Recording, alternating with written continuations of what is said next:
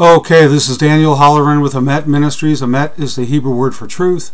Part 2 of the January 26th, 2014 update on the upcoming San Francisco earthquake and tsunami, and of course Israel's war with Iran and other players as well. Okay, so we're going to get into Israel first, and then I'll get into San Francisco. Okay, I recapped some things about Israel that I mentioned in a prior sermon and teaching. Okay, so now I'm going to go over some scriptures that prove that trees denote people in the Bible. Okay, let's go into some New Testament ones, and as I get this technical thing down, I'll be able to look straight ahead like other people. Right now I got to look straight down on the paper. Revelation chapter 11 verses 3 and 4, and I will give power unto my 2 witnesses, and they shall prophesy 1,260 days, clothed in sackcloth. Okay, this is the King James Bible. These are the 2 olive trees and the 2 candlesticks standing before the God of the earth. Many people believe that's Moses and Elijah. Some people believe it's possibly Enoch. Okay, in other words, they're symbolized as trees. Matthew chapter 3 verses 9 and 10, and think not to say within yourselves, we have Abraham to our father, for I say unto you that God is able of these stones to raise up children unto Abraham. And now also the axe is laid unto the root of the trees. Therefore every tree which bringeth not forth good fruit is hewn down and cast into the fire. He's speaking of people, okay, who don't bring forth fruit unto salvation. Okay, Mark 8:23 and 24. This is after Jesus had healed a man. Okay, and he took the blind man by the hand and led him out of the town. And when he had spit on his eyes and put his hands upon him, he asked if he saw aught. And he looked up and said, I see men as trees walking. Okay, and then in Ezekiel 31 it talks about equating Pharaoh, king of Egypt, with a tree. In verse 10, therefore thus saith the Lord God, because thou hast lifted up thyself in height, and he hath shot up his top among the thick boughs, and his heart is lifted up in his height. Okay, very famous verse, Isaiah 61:3, to appoint unto them that mourn in Zion, to give unto them beauty for ashes, the oil of joy for mourning, the garment of praise for the spirit of heaviness, that they might be called trees of righteousness, the planting of the Lord, that he might be glorified. Let's go to Daniel chapter 4.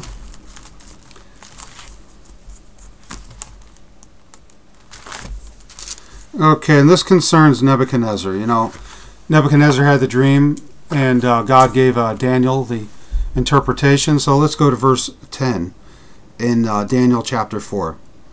And this is Daniel. Thus were the visions of mine head in my bed. I saw, and behold, a tree in the midst of the earth, and the height thereof was great.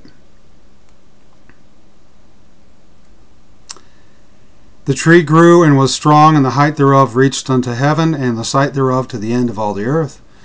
The leaves therefore were fair, and the fruit thereof much, and in it was meat for all.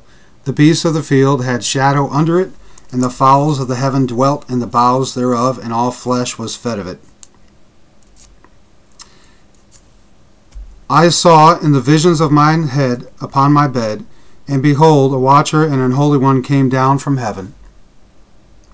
He cried aloud and said thus, hew down the tree, and cut off his branches, shake off his leaves, and scatter his fruit. Let the beasts get away from under it, and the fowls from his branches. Okay, and then it goes on to verse 16. Let his heart be changed from man's, and let a beast's heart be given unto him, and let 7 times pass over him. And of course, this has to do with Nebuchadnezzar. Okay.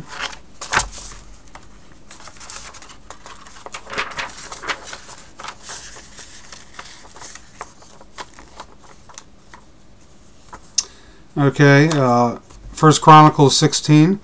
Then shall the trees of the wood sing out at the presence of the Lord, because he cometh to judge the earth.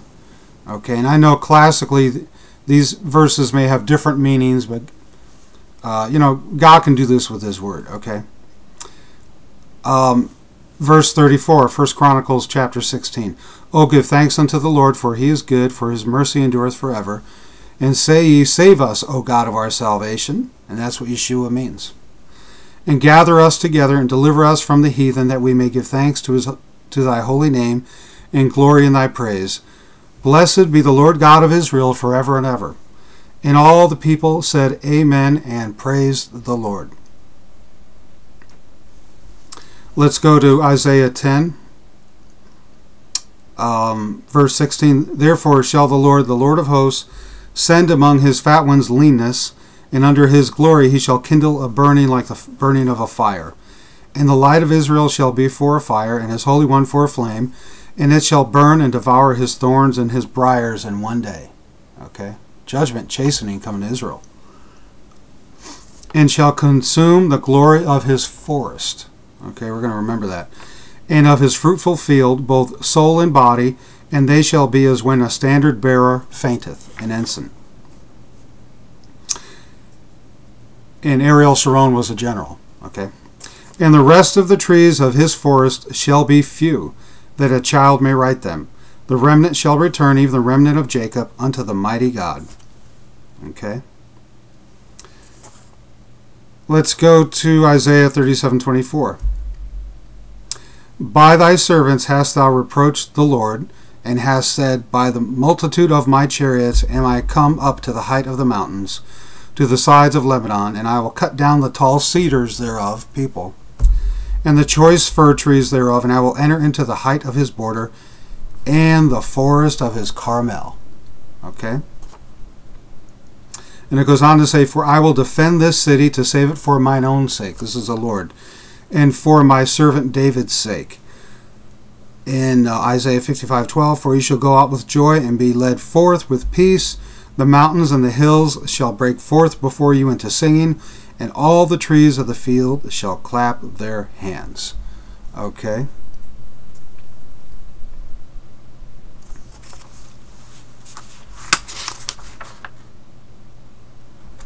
And now I'm going to read a couple more verses, and I'll explain what this all means. This is what's on the near horizon. Okay, the Lord had me in Hosea chapter 8. Set the trumpet to thy mouth rather. He shall come as an eagle against the house of the Lord, because they have transgressed my covenant and trespassed against my law. God has to deal with Israel, his firstborn. Israel shall cry unto me, my God, we know thee. Israel has cast off the thing that is good, the enemy shall pursue him. Amos 1:2, and he said, the Lord will roar from Zion, and utter his voice from Jerusalem, and the habitations of the shepherds shall mourn, and the top of Carmel shall wither. Ezekiel 15:6, therefore thus saith the Lord God, as the vine tree among the trees of the forest, which I have given to the fire for fuel, so will I give the inhabitants of Jerusalem. And lastly, Ezekiel 17:24, and all the trees of the field shall know that I, the Lord, have brought down the high tree, have exalted the low tree, have dried up the green tree, and have made the dry tree to flourish. I, the Lord, have spoken and have done it. So I've been tying in the analogy that proves that people in the Bible are also known as trees.